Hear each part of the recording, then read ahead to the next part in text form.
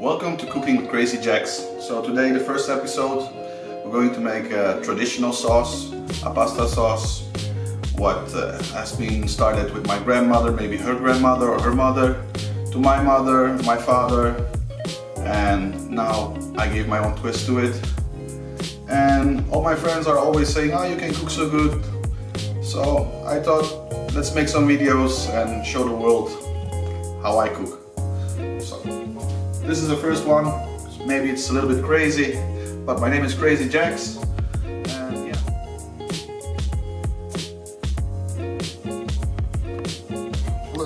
So my basic ingredients are some grinded meat, some pork belly. Well, if you're Muslim or you don't like pork, you can use beef or chicken.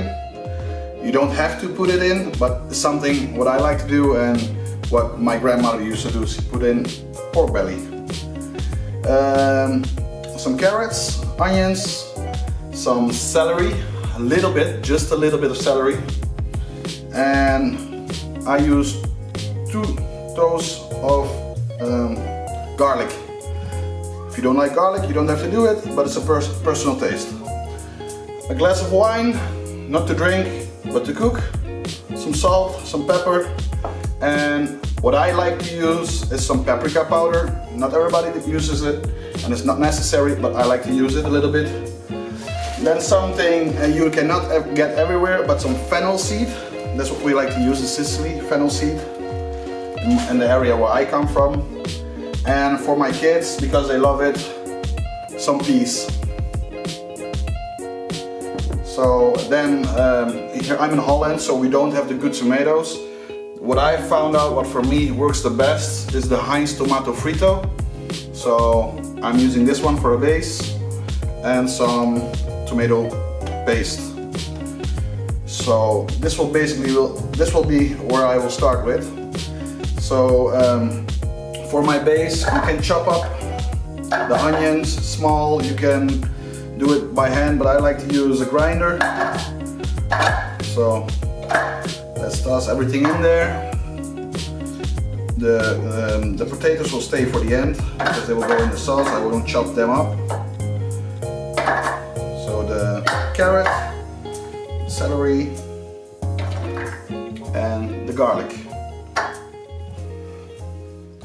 So I've grinded everything. Now I'm going to put some salt and pepper on the grinded meat.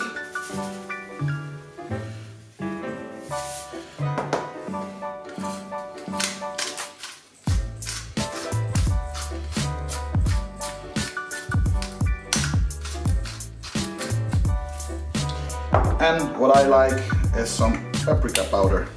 Not too much, but just enough. Turn it over, wash my hands, and repeat the process on the other side.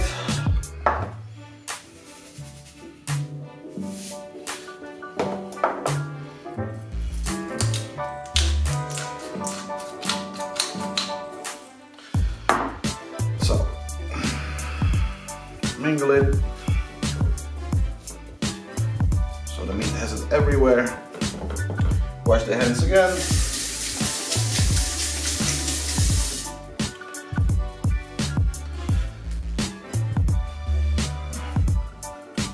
And I start to chop up a little bit of pork belly.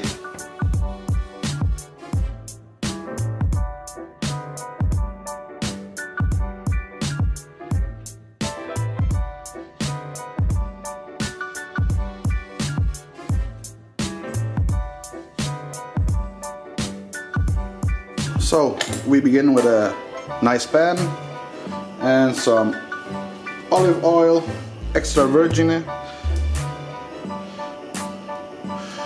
Just be rich with it, not too little, not too much. Let it get a little bit hot.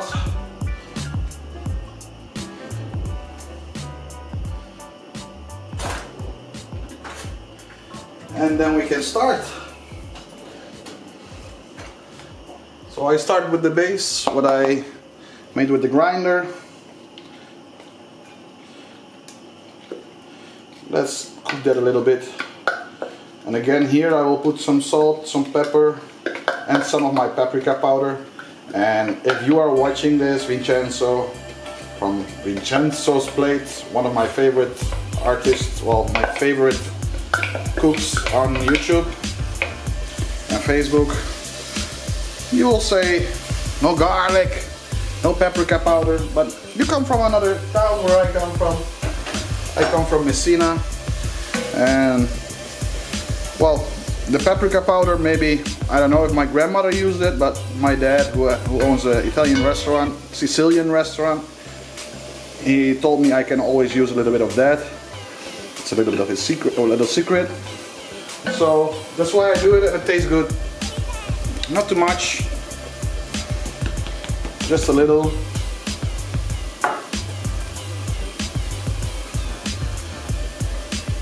A little bit of salt and pepper.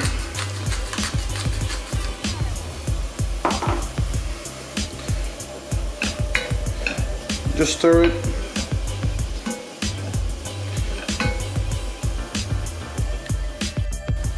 And then, not too much, a little bit of fennel seed, fenkelzaad, finocchio, Italiano.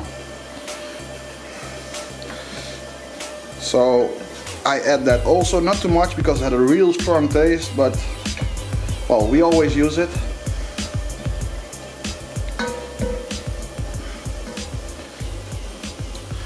So at this point, it's about 5 to 6 minutes that it's in. I will add my pork belly, so it can get a little bit brown.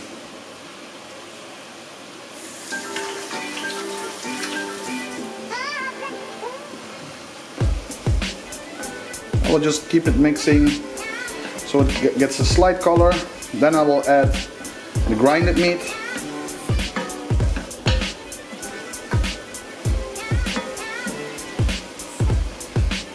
And then I will let it cook for several hours. So as you can see, the pork belly, which is with the skin, because that's how I love it, is now getting a little bit of color. And don't worry, it doesn't have to be completely cooked here already, because later you will boil the sauce for longer and it will get good in there. So after I've done that, I will put in the grinded meat. And just to say it another time, the pork belly is just my own flavor, or our own flavor, what I've been taught when I was younger. It's getting hot, so I need something to take the pan.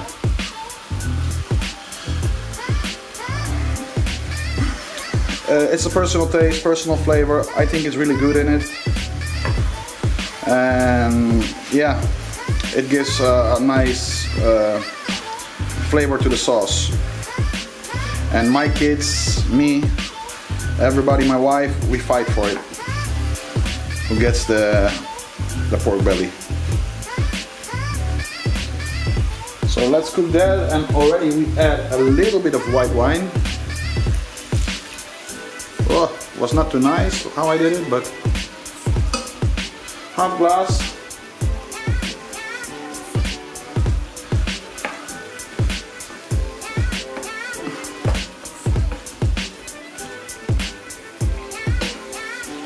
And make sure that everything gets cooked. So when the redness is off the meats, then it's time to pour in the tomato sauce. So now 5 to 10 minutes later, the meat all has got a nice gray color, so it's not more pink. We can add the tomato sauce. What I said, I like to use fresh bottled tomato sauce, but here in Holland we just don't have it, so I use Heinz. And that one has the best taste for me, what I found till now.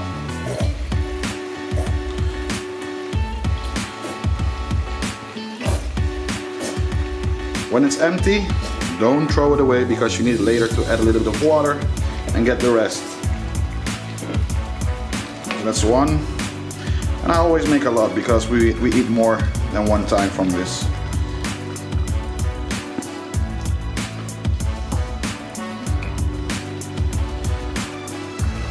That's two.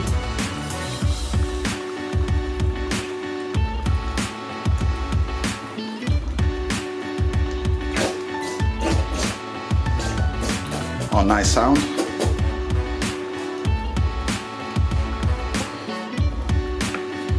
And turn the stove down so it can cook slowly. What I will do with this ones, I will add a little bit of water in it, shake it, and put it in.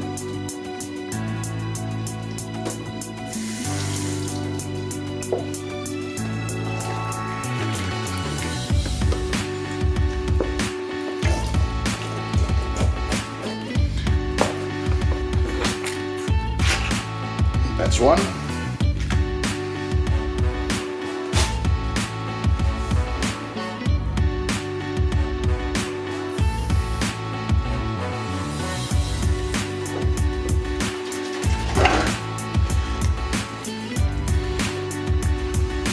That's two.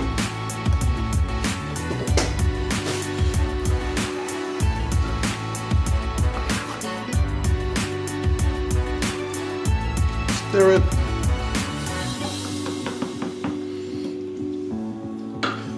And then we add the rest. You don't have to use everything, just how much you like it, your taste. This one we can keep a bit for later. And now it's essential that we let it boil. In my case, I let it boil for 1 to 2 hours on a really low fire. I keep it boiling with the lid on and just a little bit of open so the alcohol can vaporize through it. And well, see you in a bit. So now it's boiling for about half an hour. I will throw in the potatoes to cook, because now the alcohol have vaporized.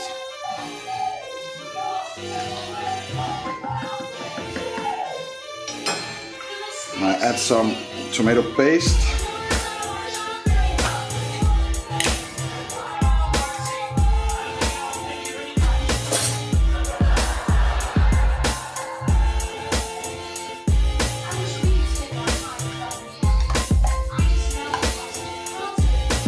You can use a whole one, half one. Just taste your sauce how you think it's the best. So if you think the sauce is a little bit too sour, you can always add a little bit of sugar, but it shouldn't be necessary because of the wine. You use a medium sweet wine, and then the sugar shouldn't be necessary, instead of a full dry wine. So yeah, basically stir it every, I don't know, depends on your fire, that it doesn't cook on the bottom of your pan. So that's why I keep it on a low fire and let it cook for a while. So it has been boiling for, yeah, half an hour again probably. So what I will do now is add some fresh basil, because I love when it cooks with it. And be generous. Be generous.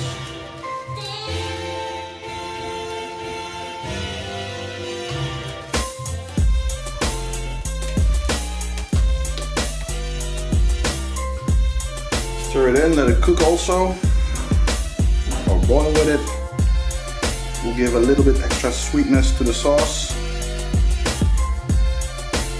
And in the end they will shrink and you will not find them almost. And of course don't forget, for my children, the peas. So then you have a real rich sauce, a real meal sauce. So this is yeah, what we ate when I was small, and we go to our grandma. This is what we get on Sundays, or Saturdays, or Mondays, or Tuesdays. Every day she had pasta. So yeah, let's keep it on the stove for another half hour, and it will be ready.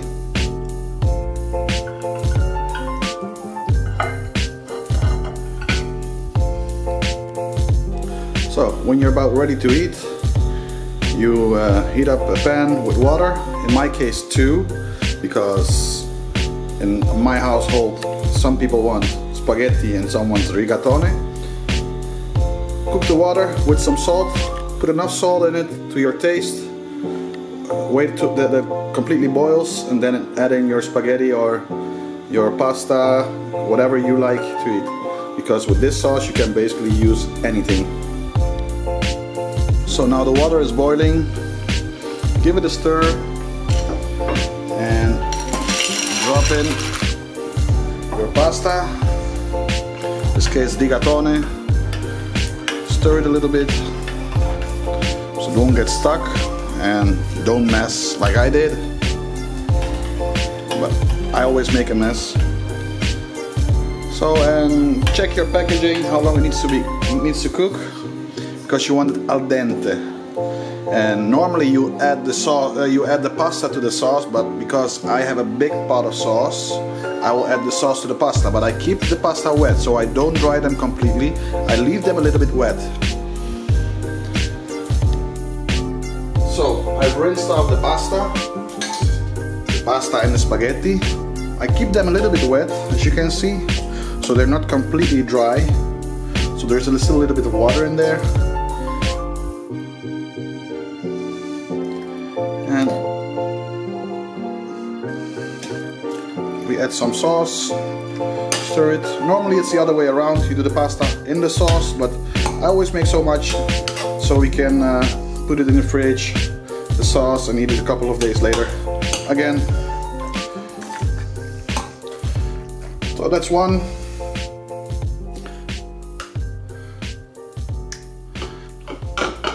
The spaghetti also a little bit more.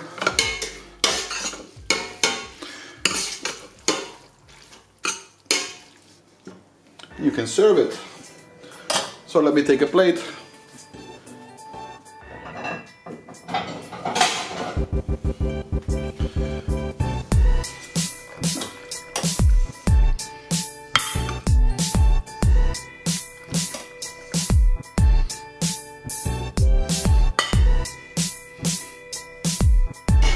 A nice chunk of meat, a potato, a little bit of sauce,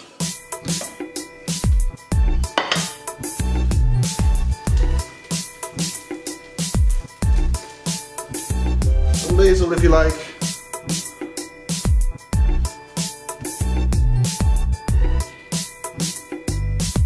and some Parmesan. So, this is the pasta. So, thank you for watching my first video. Yes, it's clumsy, yes, it's not professional quality, but, well, this is my first time I do this. Thank you for watching. Tomorrow I will be back. I will use the same sauce what I made today, and the pasta was left over, and I'll boil some new one to make pasta al forno, so pasta from the oven. So thank you very much for watching from my man cave here upstairs, my gaming room, my music room, whatever you can call it. Well, and I hope my videos get better. Thank you.